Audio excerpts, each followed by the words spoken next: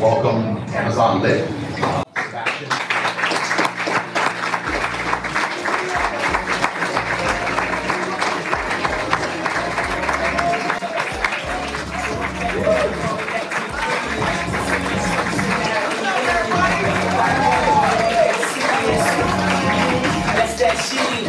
How we living today? Like this.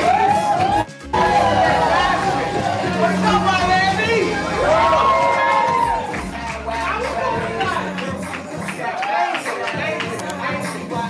This is so exciting. Thank you so much, everybody, for coming out. We got a jam-packed day full of a ton of information to help all of you grow your Amazon businesses. But before we get started, I want everybody to stand up. Everybody stand up. I want you to turn to someone you don't know, right? Not somebody you came with, that's in a couple minutes. Just hug it out, right? Yeah. Right? We're all going to get uncomfortable together. Turn to someone you don't know and say, hey, my name is, insert name here. I appreciate you being here. Let's talk after. All right?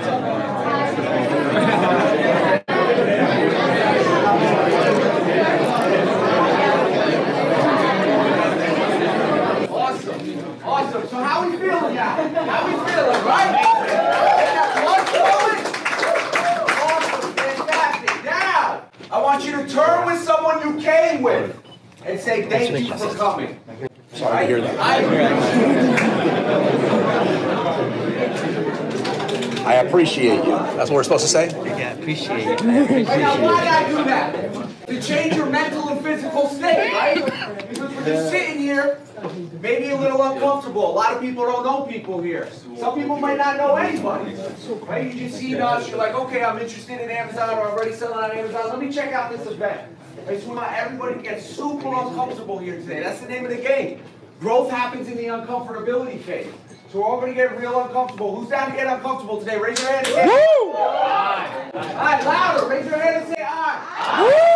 Oh, fantastic, everybody. Thank you. Everybody take a seat. We're going to get right into this here.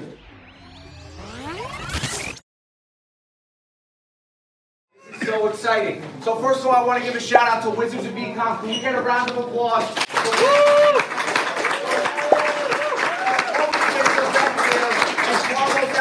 In the back there, thank you so much. We appreciate all of you and all the guys who came to help. We got Alex, we got Mike, we got Gabe, and we got so many other people here. Right? This event took a little while to put together, so let's give them a round of applause too. Thank you so much. It's all of you, so give all of you a round of applause for coming out tonight.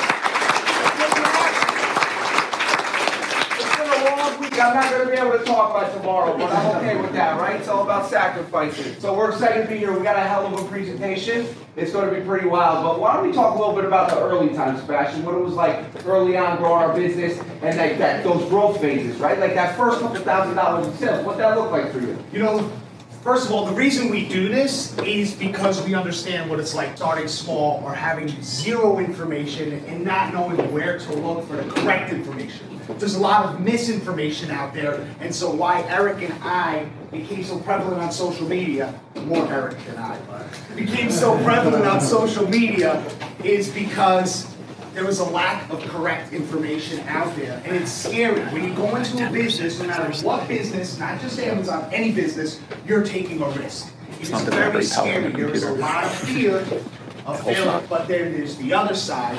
What drove us and what's probably driving you is the fear of never trying and never knowing if you would have found success. And so we're here to talk about a lot of the ways that we succeeded. Because early on, when, you know, for that first $1,000 for me was more inspiring than the first 100,000. Because the first 1,000 showed us that, hey, this thing really works. As long as I put the work in and I keep going, this thing will work. So that first 1,000, I think, was more of an aha moment than the 100,000 and even the million. Awesome. So let's do a little poll here real quick. I want to kind of gauge the audience here. So who here is completely new, never sold a product on Amazon? Show of hands. 1, 2, 3, 4. We got about 6, 7 of you. So brand new, right? We got about 7 of you. Who here is going between $0 and $100,000 per month on Amazon? Yeah. All right, 2, 4, 6, 8, 10, 12, 14. Got about 20. And now who's doing 0? What was that? A month or a year? A month. Oh, okay. I know it's a big gap, but we're only going to do 3 We're only going to do 3 It's like you're starting now, at 7 who's doing figures. more than $100,000 a month on Amazon? 1, 2, 3, 4, 5, 6, 7, 8, 9, 10, 11, 12, 13. 100K plus. Now we're going to take it even one step further. Who's doing more than $1 million a month on Amazon? 1, 2. Awesome. 1 million. So do we cue up that Wayne track? No. We got 2, right? So regardless of where, why did I do this, right? Not to call anybody out, right? Because when you're running a business, you're going to experience all of these stages if you continue to grow, right? We're all new at some point in our business. Sebastian and I were brand new in his basement, lugging UPS boxes into his uncle's minivan, taking them every single day. How was that for you? You remember doing that? Of course. Awesome. Part of the driving. It's part of the driving factor. Understanding the ins and outs of your business. So we're all new, and then we start hitting this phase, right? Doing $10,000 a month, $15,000 a month, $20,000 a month. You start paying off some of your bills, some of your car loans, maybe helping your family out, taking care of your children. That shit's exciting to me, right? That's when you really see, like, oh my God, there's an opportunity here. And then you reach these levels, right? Like these 13 people here. And now you're like, holy shit, my life's changing. This is life-changing money. You know, and then you break this, right? If you keep putting in action, keep taking initiative, you break this number a month. And now you're like, oh my God, this is crazy. I used to be flipping products out of my basement. Now I got all these employees and I'm able to go travel around the country while my business operates. Right? So these are all different phases of your businesses that will happen if you take action. I promise you that. So right here, 10%, right? This isn't, we're not talking about margins here. Right? This isn't like wholesale gross margin. Right now, all of you are part of the top 10%. Does anybody know why that is? Because we're here. Took action, right? So only 90% of people will never attend an event like this. 90% of adults will never attend an event like this. So everybody here is already part of the top 10%. Right? Because how can you tell who a person is, right? Is it what they say? Is it their hopes and their dreams? Is that how you can tell a person is? And if I stand up here and you don't know me, right? You don't know me from a hole in the wall, and I meet you outside, and I tell you I'm going to be a millionaire one day, or I'm going to take care of my family. I'm going to move my parents out of their small house and move them to a bigger house. But you don't know me from a hole in the wall. What would you think? Like maybe this guy's going to do it, but I don't know, right? So what really separates is action, right? Because people can talk a lot of talk, but it's all about taking that action, taking that initiative. That's what separates the winners from the non-action takers. Right? We're not going to call them losers, because nobody's a loser. The non-action takers and the winners. That's what separates us here. So, first I want to do a little poll again. Who came, I want to see, if you came from really far, raise your hand. Like really far. Where'd you come from? New Hampshire. New Hampshire, okay. Georgia, that's not really far. Come on, anybody here? What about you? He's asking. Where? Houston, baby. What about you? New York, okay. San Francisco. Okay, oh, you Damn! New York. Anybody else who beat San Francisco? Come see me after. I got you on a shirt, my friend. Thank you so much for coming out, and thank you all for coming out. We appreciate you taking the time. You know, how many people came out just for this, right? Don't live in the Miami area. Came out just for this. See, that shit's exciting. I think shit's exciting, my friend. We're going to cover a lot of stuff today. You know, stay on your business, all that good stuff here. All that good stuff. And we're going to cover something super important, right? So if you have a pen and a pad, I encourage you to take notes here. Because we're going to be talking about the transformation block. Nobody's ever heard of this. How do I know nobody's ever heard about the transformation block? How do we know nobody's ever heard about it? This is what we created. This is what we use in our own business. This is our blueprint from where we went from start to where we are today. Yeah. So nobody's heard of it because we literally designed this process. Facebook. Right? You might have heard parts of it, and you're going to be able to put the pieces of the puzzle together. But the information you're hearing today, Eventually, I want to people like don't talk hook about it all anymore. that up for. And we want to provide as much value as possible. Because at the end of the day, we're value-driven people. So I know I wake up every morning, I roll out of my bed onto my knees, thank God for another day, and I think, like, how can I be of maximum service to the God of my understanding and my fellows, right? To all of you. How can I be of maximum service? How can I deliver as much energy and value as possible? What do you do when you wake up in the morning? There's a few things to my daily routine. First of all, I love to get up early, and what we're going to get into, understand that your business, no matter how much we cover here, is going to always depend and parallel to you. Meaning that the more you grow, the more you get uncomfortable, the more you change and adapt, so will your business. Do not think that anything that we show you today, if you're not building on yourself and taking action, your business will not change. So this is a transformation block right here. Right? We're going to redraw right here. I want you all, if you got pens and pads, please draw this. If not, take a picture. Right? So I'm going to go over here. We're going to use all this. Right? So it's a transformation block. It's pretty straightforward, right? This is the TTP. Right? And this first box is your IOs. Your second box is your EOs. Everybody can see that? This third box is your ROs. And then your fourth box is your 4 Ps. And we're going to dive deep into all this, right? We're going to break down what the internal operations means, the external, the relationship opportunities in the 4 positions, so you can further understand that information. So 28% of businesses fail, right? That's a lot, right? Some of them fail in the first year, the rest fail in year 2 and 3, and then half of those fail in year 5, right? So you need to take continued action to continue to innovate in your systems. Because while other people are changing their businesses and moving forward and understanding Amazon terms of service, who loves Amazon terms of service? Raise your hand and say aye. Nobody? Oh, come on.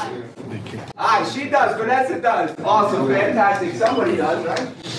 So you got to understand these ins and outs of the processes. How important is it to understand that information? It's the difference between having a successful business and not. So we're going to be covering deep into that. And you have to understand, 72% of the businesses fail.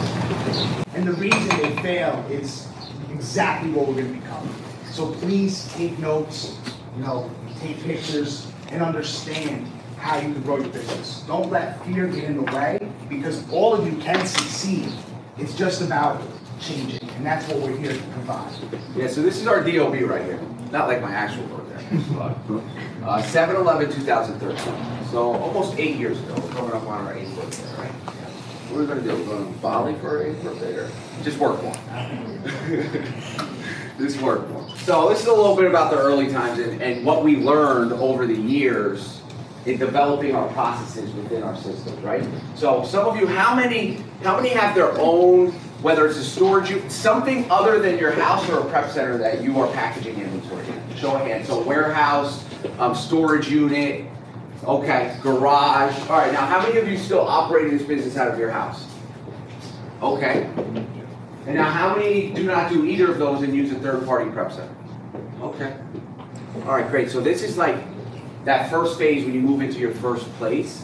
It can be very confusing, right, Sebastian? Absolutely. I had no idea. Actually, in the first place, this is our second. In the first place, right at the beginning, I just had cardboard on the floor, and I was stacking the products on the floor. And that's where you slept too, right? On the cardboard. That's not what I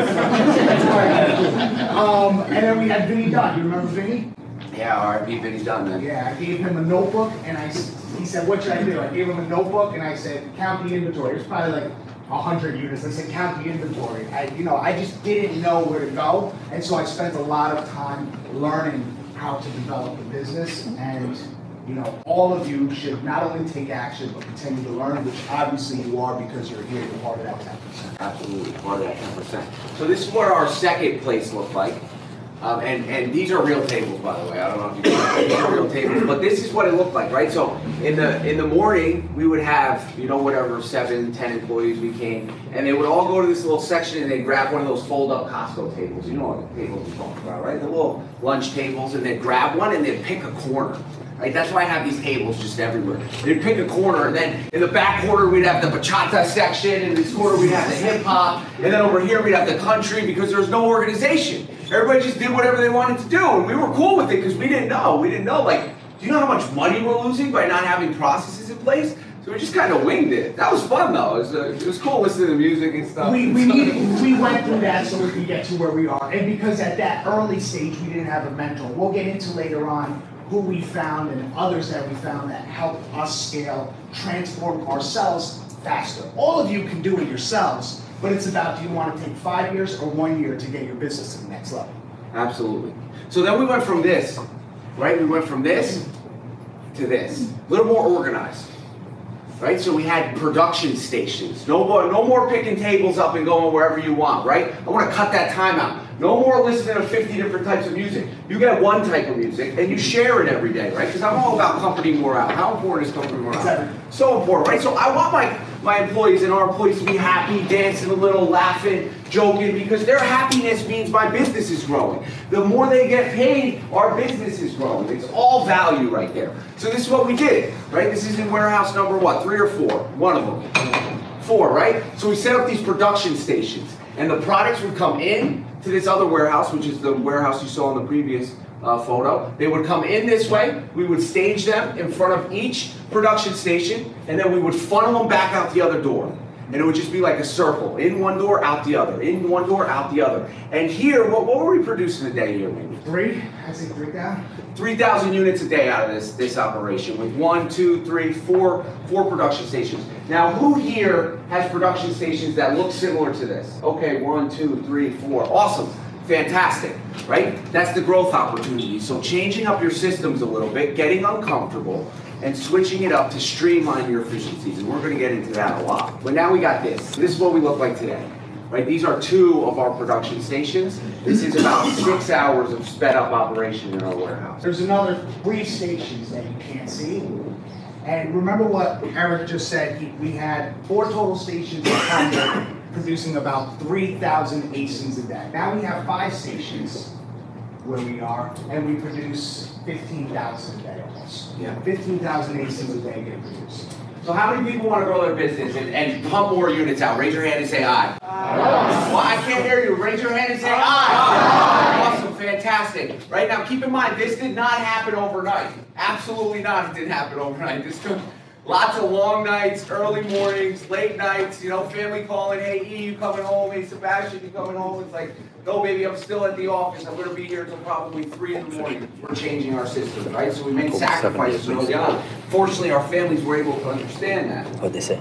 You know, communication is key when it comes to growing your business. You got to be on the same page with people that you're working with and your family. How important is family? Raise your hand if you think family is important. Absolutely, family is important. Right? How many have kids in here? Awesome. Awesome. How special is that feeling having a little kid? Woo! That's amazing. Right? I don't know, but my mom tells me all the time. She's like, Eric, it's the best. So proud of him. She's like, how's it feel to have 4 beautiful kids? Does it happen? 4.